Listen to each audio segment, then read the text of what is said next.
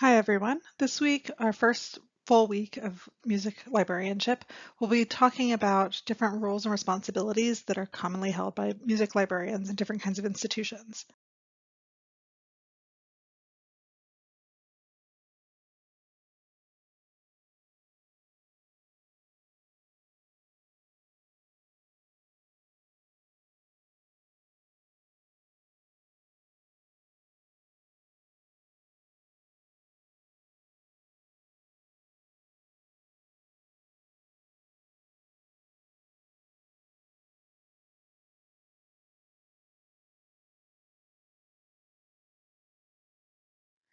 Academic positions are the most common, but there's a lot of variety among the positions in academic library systems.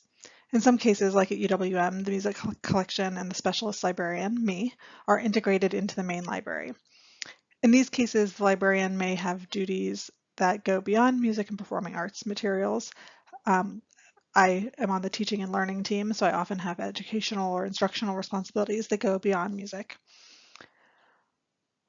Uh, Other times, librarians will be assigned to be the liaison to a number of academic departments beyond just music.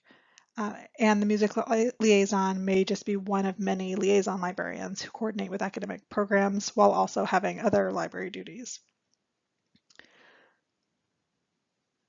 In some library systems, the music library is a separate branch, with one or more music librarians working in a location outside the main library. So frequently this is in or near a music department, so that the music library can be located in close proximity to where the students and faculty are every day.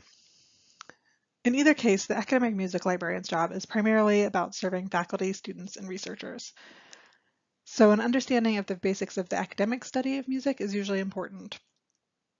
And these jobs frequently require at least a master's degree in music in addition to a library degree. It can also be helpful to read multiple languages, at least at a basic level, and to be comfortable working with both faculty and students directly.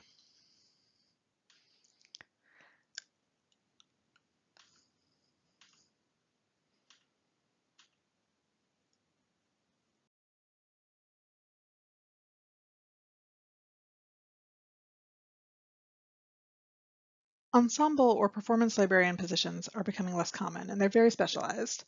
They typically work for an ensemble like a major orchestra or a festival or an educational institution, and they are unlikely to have any duties that are really unrelated to music. Because they're so specialized, they typically require a high degree of practical musicianship. Many positions even require an audition as well as an interview. Uh, Performance librarians manage the scores and parts for performers, sometimes preparing the parts themselves. So they need to be able to work closely with the music and have a high level of musicianship.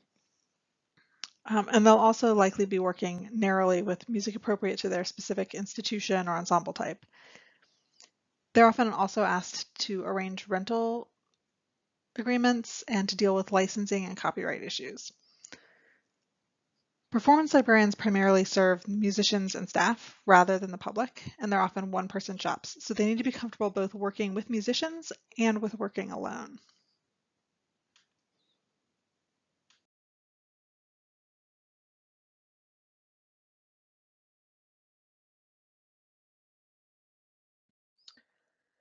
Public libraries usually only have a music specialist in the largest public libraries, but most will have some music holdings. So a lot of public librarians will have to deal with music collections in addition to other types of collections. Public librarians typically deal with very diverse music collections, but they tend to work more with recordings and books than with scores. And unlike academic and ensemble librarians, most public librarians primarily serve community users who engage with music for recreation, either as listeners or as performers. And they're not typically expected to have the same high levels of technical or academic knowledge about music that you might expect in an ensemble or academic librarian. Instead, knowledge of local music scenes or even children's music is more useful. Like any public librarian, music specialists in public libraries need to be comfortable interacting with a wide public, including a range of ages and backgrounds.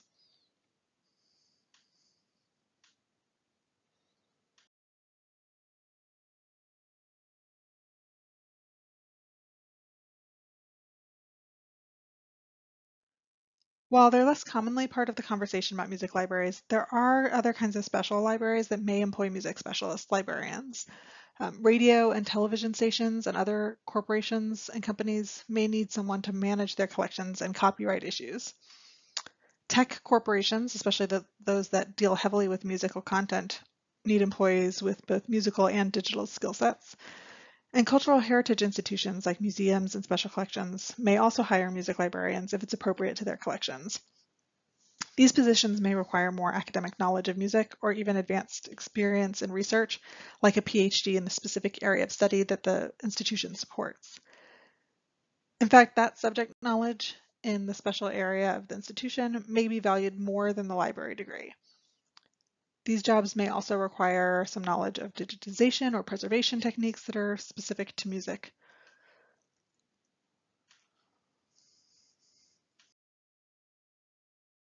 One thing I want to do this week is to make sure that you're all thinking about which of these types of positions you might be most interested in and what you need to do to gain the skills that would make you a good candidate for these jobs.